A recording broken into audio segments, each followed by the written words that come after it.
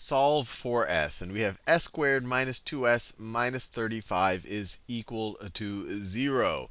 So when you have an equation like this, what you want to do, you're going to find that with traditional algebraic methods, you're not going to be able to actually solve for s. What you want to do is factor this expression on the left-hand side, and then use the knowledge that if you have the product of a bunch of things equaling 0, then at least one of them has to be equal to 0. So let's factor this thing on the left. So s squared minus 2s minus 35. So what we want to do is look for two numbers whose sum is negative 2. So we want to look for a plus b, whose sum is equal to negative 2, and whose product is negative 35. So a times b is equal to negative 35. And since the product is negative, we know that they have to be of different signs. And so let's just factor 35. It could be plus or minus 1, and then negative or positive 35. If I have positive 1 and negative 35, they add up to negative 34. If I switch their signs, I get positive 34. That doesn't work. Then I go all the way to 5 and 7. 5 and 7.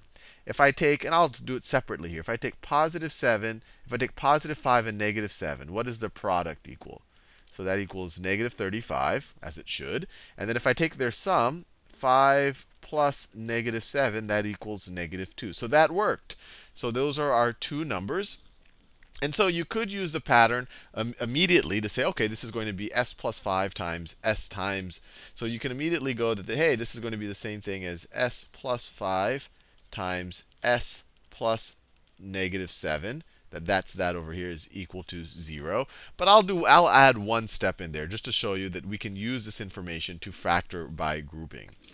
So what we can do here is we could say, let's separate this negative 2s as the sum here. So let's write it as s plus 5s, s squared plus 5s plus negative 7s minus 35. And of course, we have that being equal to 0. All I did is I separated this negative 2s into this 5s and this negative 7s and added parentheses. Now you can factor an s out of here. You have s times s plus 5. And then to that, you're going to add, you can factor out a negative 7 here. Negative 7 times s plus 5. And then we can factor out an s plus 5. So you get s plus 5. Right? I'm factoring out an s plus 5. So you get an s plus 5 times what we have left is an s plus negative 7, or that's the same thing as an s minus 7. And of course, all of that is equal to 0. And I want to make it clear. A lot of times, or the way I learned it, you can actually skip pretty fast to that step right over there. Because if you have anything of the form, s plus a times s plus b, when you take this product, it's going to be s times s, which is s squared, plus s times b, which is bs, plus a times s, which is as, plus ab. And so you can add these two middle terms, and you get s squared plus a plus bs plus ab.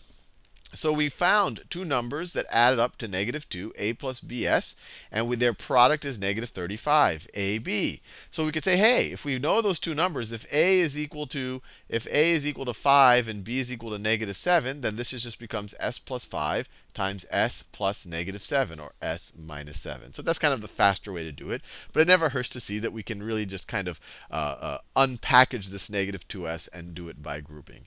But now that we've factored, we can use the realization, or the property, I guess you could say, if I have to take the product of two numbers, and s plus 5 is a number, or an expression, you could view it that way, and s minus 7 is another number. Let me write it here. If I had x times y, and that is equal to 0, I know that either x is 0 or y is 0, because their product is 0. So at least one of them's got to be 0, maybe both of them. So we know over here either s plus 5 is equal to 0, or s minus 7 is equal to 0. Now, if s plus 5 is equal to 0, we can subtract 5 from both sides, and you get s is equal to negative 5. if s minus 7 is equal to 0, you can add 7 to both sides, and you get s is equal to 7. So those are both of our solutions. And we can even verify that they work. So if you put negative 5 in here, negative 5 squared is 25. Negative 5 times negative 2 is plus 10. And then you're subtracting 35. That does add up to 0. So this one works. And then let's try it with 7. So 7 squared is 49 minus 14 minus 35. Well, 49 minus 14 is 35. You subtract another 35, you get a 0 again. So they both work.